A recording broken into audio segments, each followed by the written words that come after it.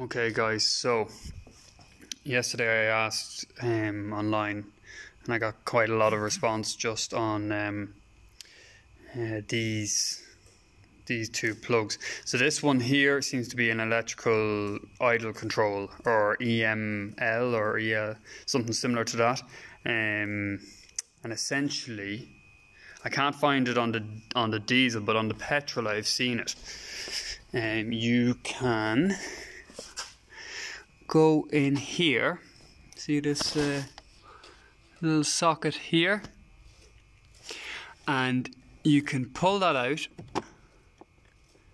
turn it and put it back down, and that controls your idle control. So basically it's just got let's see if I can pop it off entirely here. It just has little resistors inside it that cause resistance, and as such you can then control the idle speed of the car, which is kind of interesting, and it'd be good to have. I don't think there's one, even though that system is on this diesel. I don't see that same plug, I don't think. No. So I think, while because that's an 89, I think it's possible that it's on that system manually, and on this it's controlled by that very basic computer. So that's one thing. Now, I was talking to a few different people, and I got a lot of advice on Facebook and the like, and seemingly you don't need it. And I can say it's an open circuit just sitting there. So if I have this set to continuity, and I touch both, you see it's just an open circuit. Now, don't mind the figure because it's to do with how I'm doing it one-handed.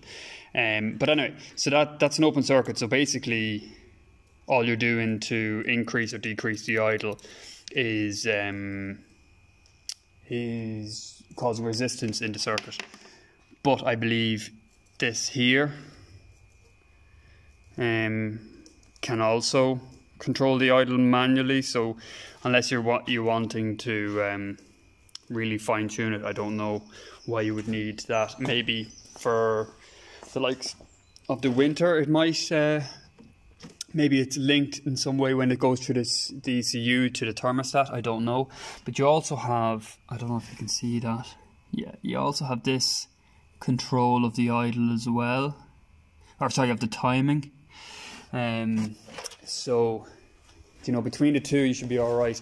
This is an interesting one. So, and I think it could be something that could be utilised a little bit more as well.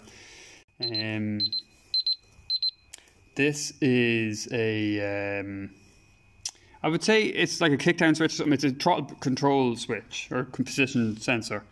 So when you're pulling on that throttle there, you might just, if I can get the camera working there, yeah, it just opens and closes that. Now, what I can't find is, I can find when the circuit is open, when the circuit is closed, when you have full throttle, these two that my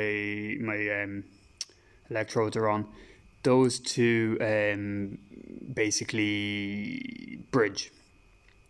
These three, I can't find any, they don't bridge to anything else inside of this at any point throughout it. It just seems to be these two that bridge.